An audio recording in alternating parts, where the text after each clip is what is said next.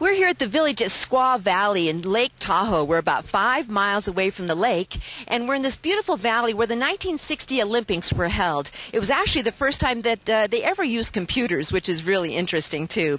On top of the village here, we have a tram that goes up to 8,300 feet, and on top of the tram, you're going to find a pool, a spa, an ice skating rink, restaurants. A lot of people get married up there. There's a lot of fabulous things to do. You can hike up there, and then while you're down here in the village, you've got the restaurants, the boutiques, a lot of wonderful things to do with families. You've got the bicycles, the horseback riding, wonderful golfing, and we've got the Truckee River that runs through here, and then it goes into the Lake Tahoe. So you're very close to a very centralized area here. The condominiums are gorgeous. They have full kitchens, and you can either buy your condominium or actually rent them. They've got some great specials going on, and of course the winter has some spectacular skiing, and in the summer you've got, of course, your fishing too. So it's a great place to come. All right, this is Sandy Dhuyvetter for Adelphia Headline News.